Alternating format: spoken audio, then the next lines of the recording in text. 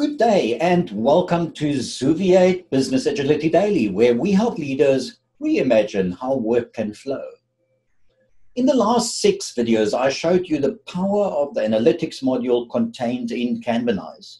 But even those amazing analytics cannot show you all the info you would want to know, and you might also need to plot the data in different ways. Here, Kanbanize has made our job a lot easier as part of the analytics upgrade, in that they now allow you an out-of-the-box connection to Microsoft Power BI. Let me show you. So here we now have the dashboard of the Kanbanize analytics. And those of you who have been following me with the previous few videos will probably by now be able to read all these data points. But as I said, if this is not enough and all those different tools are not enough, you do have the possibility to go even further. First of all, Kanbanize has got a very basic graphing ability where we could, for example, have certain bar graphs or have certain pie charts. But as you can see, those are relatively limited. And we said the big thing is there is a new way to look at the data, and that is an export to Power BI. First of all, we need to determine what data we are looking for, and for that we refine our search criteria, and here we can do lots of different settings, and we can even bring in all the custom fields if there are any, add those, and then we can also refine them even more.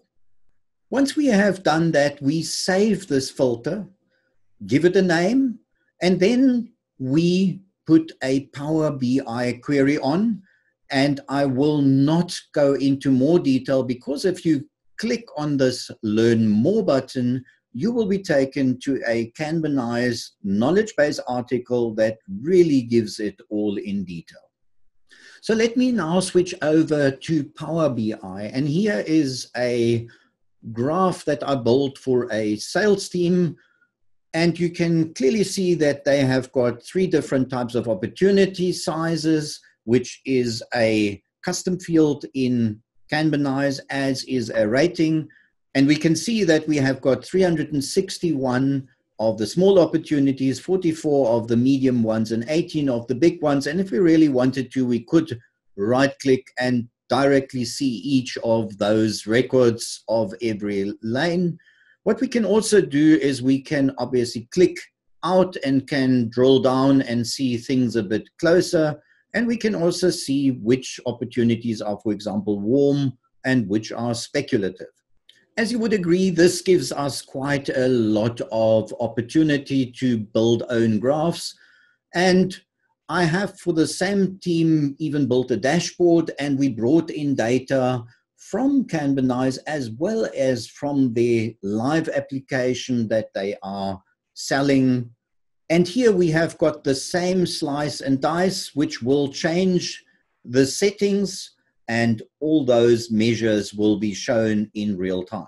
If we build such a dashboard, we can now also bring that back into Kanbanize as a widget if you have got a Power BI license and can publish this dashboard, but I won't go into that detail here today. And if this is not enough and you need other data, like for example, the setup of your specific board and to see which column is an activity and which is a queue, where in the progress they are sitting, you can go a lot deeper with Kanbanize's API, and I'll not go into any more detail on this one here. This now concludes my video series on Kanban analytics and how Kanbanize has made very powerful tools available to us. I hope that I was able to give you many insights and also convey some of my excitement about this topic. The actionable tip for today is, if the built-in analytics in Kanbanize are not enough for you, you can also connect Kanbanize to Power BI and further expand that using the Kanbanize API. And now, the sky is the limit.